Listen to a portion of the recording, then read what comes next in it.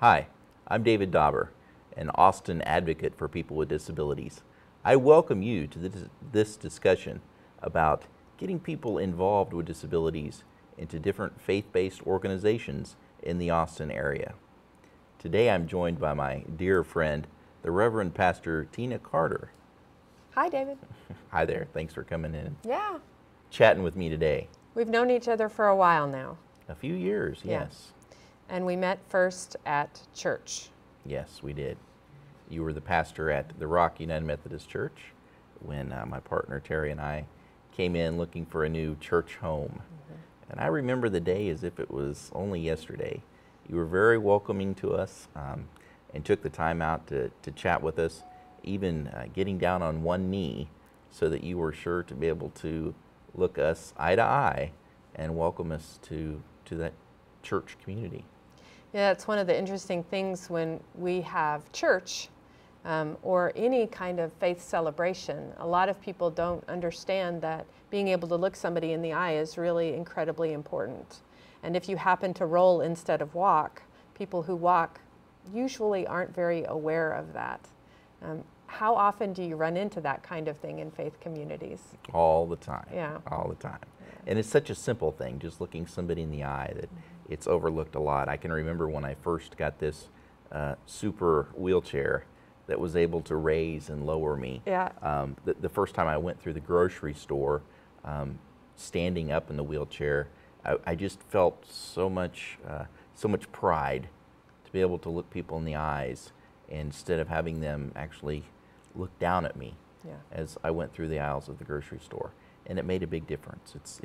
They say that it's the small things that make a difference. Well, in the grocery store, we get so absorbed in what we're doing, right, that we aren't as aware of what's going on.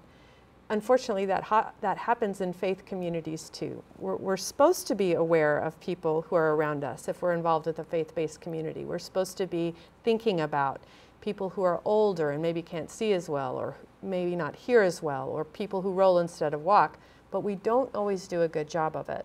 Sometimes there's physical things that keep people out, and sometimes it's just attitudes that keep people out. And I think about the very first time that you and Terry were interviewing to adopt your son. Right. And you were working with a faith-based organization, and I think I got a little angry that day. Do you want to tell the story?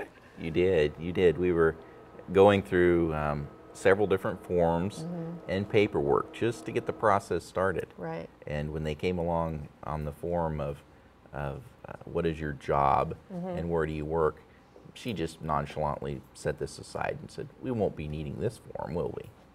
And I didn't understand. So when she got all done, I looked at her and I said, "Is that form do you not use that form anymore? Has it become obsolete? Why do you not need the employment form?"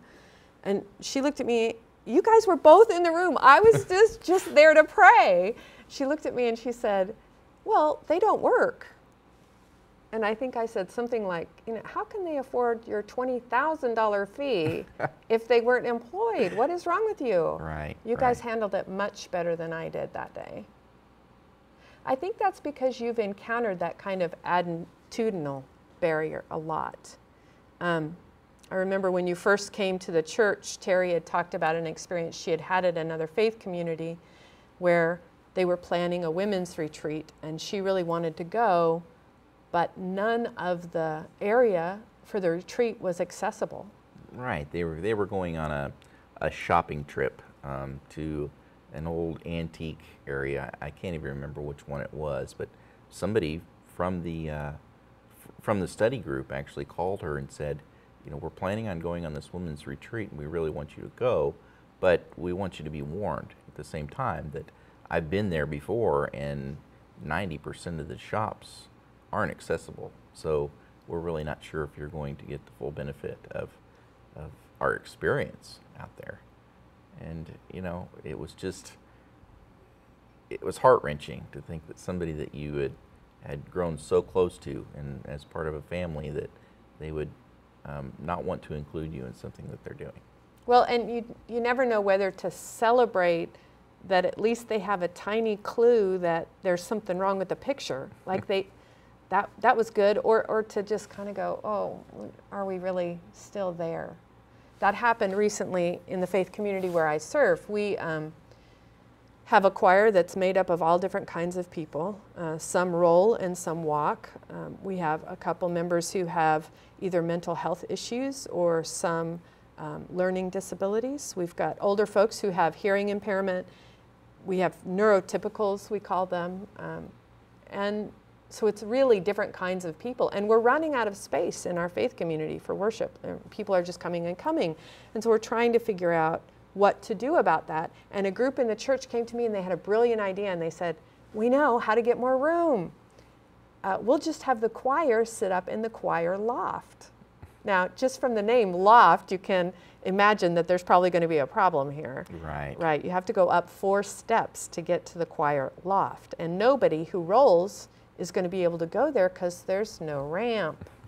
And so when I pointed that out, they said, well, the persons that can't make it up the steps, well, they could just sit down at the bottom. But that's not how we do things. So how we do things is, in faith communities, how we do things is we think about how to get the maximum number of people included, and that's how we participate. We think about those barriers, and sometimes it's hard. Sometimes it's hard. Sometimes it's expensive. Do you remember when we were building the church? It was a new church, and we knew we needed to have a shower. We had a couple of folks that rolled in the congregation, one young man whose family had just moved from one house to another, and the new house, they weren't in yet, and he didn't have anywhere to shower. And we knew that our people were going to use that shower, all of our people. So we knew it had to be accessible. And we wanted it welcoming for other people. I believe it was around the time Hurricane Katrina had happened. That's and we right. had so many people coming to Austin, Texas for refuge because their town was underwater. Right. And they needed places to stay. And I remember we were building the church thinking, oh, wouldn't it be so great if we had walls right now, Right. because we could welcome people in. And that made us think, well, we need to be able to welcome everybody in. If they came, where would they take a bath or a Right. shower? And we couldn't figure it out. We knew we had a limited budget. Faith Right. communities often have a limited budget. And all of the accessible shower stalls were really expensive. Yeah, if you put accessible in front of it, it doubles the price. It does. So just by the word accessible. It's frustrating. Yes, it is very frustrating.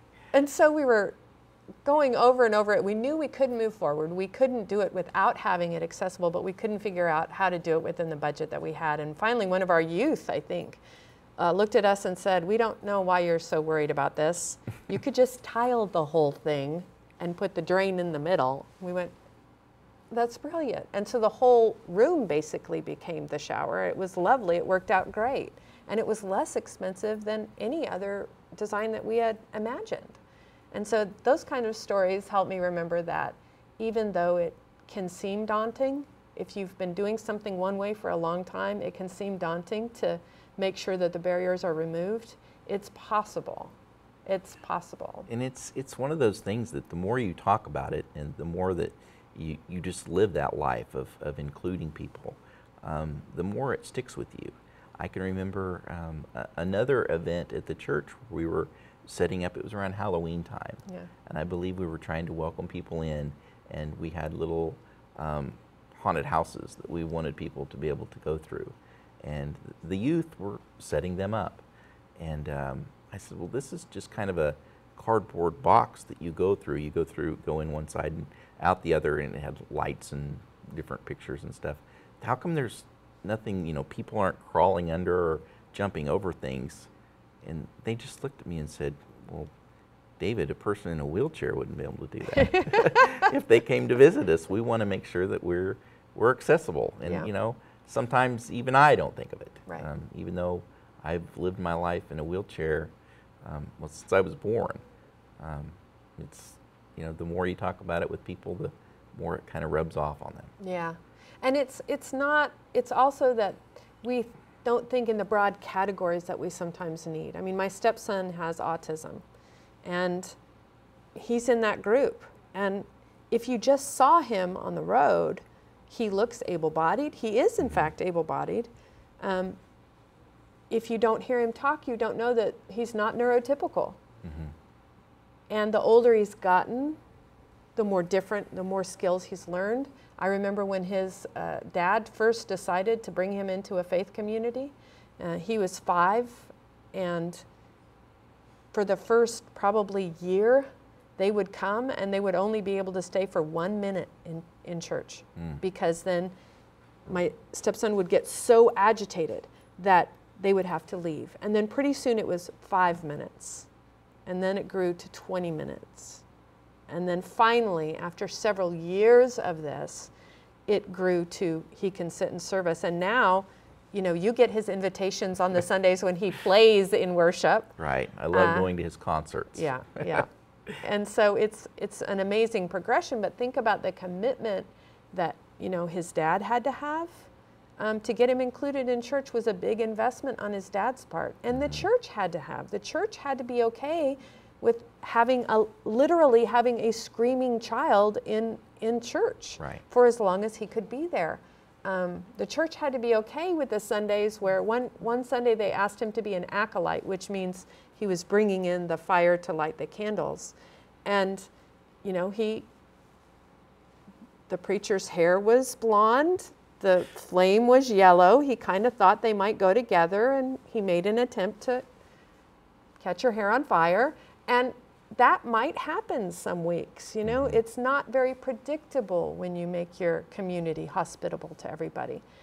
But there's joy in that too. Right. And to have a community that would be willing to learn how to be inclusive is a great gift, I think. I think so too. Yeah. Welcoming and having to bend the rules a little. Having to bend the rules a little sometimes, right. When we were starting services in our area in North Austin, I remember we suddenly realized that there was a community of persons that had hearing impairment and that mostly signed. And we decided that we wanted to be the kind of place where they could be welcome. Now, we didn't have anybody at the time who was deaf and whose primary language was American Sign Language. We didn't have anybody, but we knew that those persons were in the community. And so we got together and we said, well, what would have to happen in order for that group to feel like it was okay to be here? And what we decided was we were going to need an interpreter. And so we prayed about that and we tried to figure out how to do that, and then we got an interpreter. And we had an interpreter for how many weeks before anybody who had a hearing impairment ever came? It was a lot of weeks, right? But then they did. But then they did. They did come. Yeah. They felt welcomed and continued to go to church there. And so it's thinking through not who's here, but who might be sent. Right. The old adage, build it and they will come, right? Right. But sometimes we say, we have it, and if you can get in the door, you're welcome. Right. Faith communities can do better than that. We can. Absolutely. Yeah. And if your faith community would like to do better as well, please join us in Austin for the symposium coming soon. For more information about the Austin Interfaith Inclusion Network, please visit our website, onestarfoundation.org, or call Suzanne Potts at 512-287-2043. This project is funded by a grant from the Texas Council for Developmental Disabilities.